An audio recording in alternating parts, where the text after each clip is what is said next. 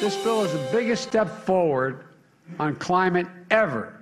And it's going to allow us to boldly take additional steps toward meeting all of my climate goals and the ones we set out when we ran. President Biden there talking about his $433 billion Inflation Reduction Act.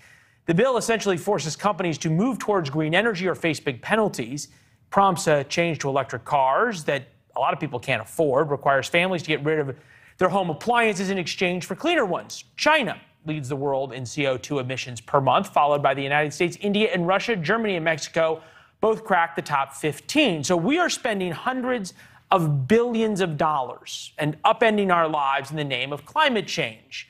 The countries I just listed aren't doing anything.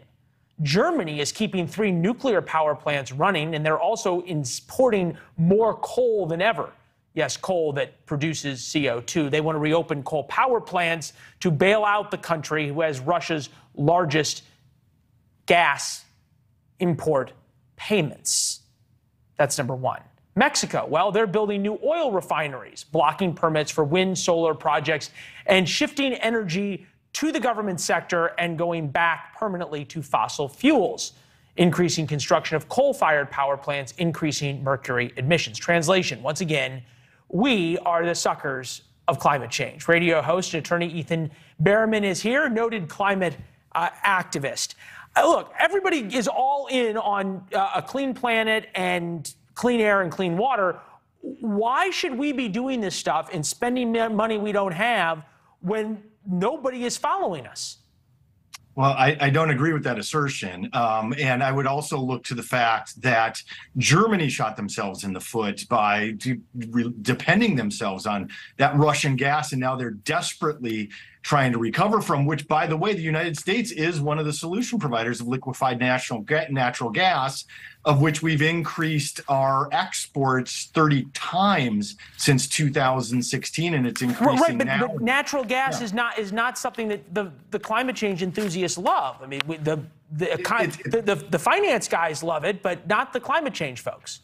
Yeah, well, it's a midterm solution. It's much better than coal, obviously, and if we can cut off Russia. But now let's talk about Mexico for a second. To your point, I think Mexico is going to become deeply problematic. They're the ones who are going to suffer. Look, we need to invest in the United States. We need to become the global leaders in clean energy, which China stole from us essentially through their subsidizing and selling solar panels below market price, destroying most of the American solar panel industry through their actions. But Mexico is going to suffer their own fate by switching back to hydrocarbon fuels.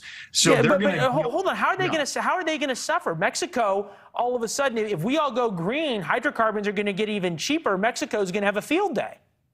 No, because their temperature is going to increase between 5 and 7 degrees Fahrenheit. Hold on, but no, because everybody always says that it doesn't matter where it's burned in the world. Global warming, if you believe in that, or global climate change, whatever you want to call it, happens to all of us. That's why we need to collectively be in this. If I drive my gas car, it makes it hotter in China.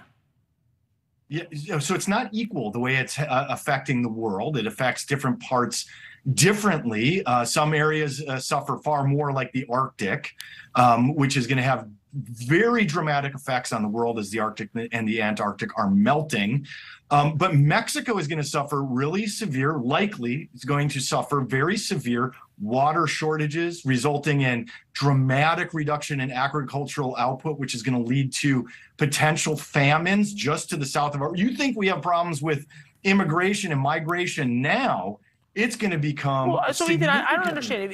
If what you're saying is universally true, okay, yeah, why aren't all these other countries rushing to spend all these hundreds of billions of dollars to go green? Short-term economics. It's that simple. So Mexico, and I don't know what the involvement is of their current president in the hydrocarbon business, how he's personally benefiting, but it's almost always about money today. And the United States is one of the places, along with the UK and other northern European countries, who are taking a long view of. So you don't worry at all that the Chinese are using this against us, right? When we look at the pictures from the Olympics where there's an industrial wasteland and then they put a ski slope in the middle of it. make fake snow and lecture all of us on the need to all of a sudden, go green. Well, they're actually not decreasing their emissions. They're increasing their emissions and then making money off of us trying to go green. Well, they're also implementing. The problem is their economy is growing faster. Oh, come on! Do you than believe their it? You own really believe the implementation. Do you believe anything the Chinese say they're doing? No. I also think that the Chinese are going to do everything they can to undermine us at every single turn. And I did point out earlier in our conversation that they're the ones who, through their subsidies and dumping of solar panels on the market, destroyed essentially the American solar panel manufacturing, which is it's a great it's a great point and an important one to make. Ethan, we got to run, but thank you. All right, thanks, Leland. All right, thanks for watching. Go to newsnationnow.com to find NewsNation on your television provider.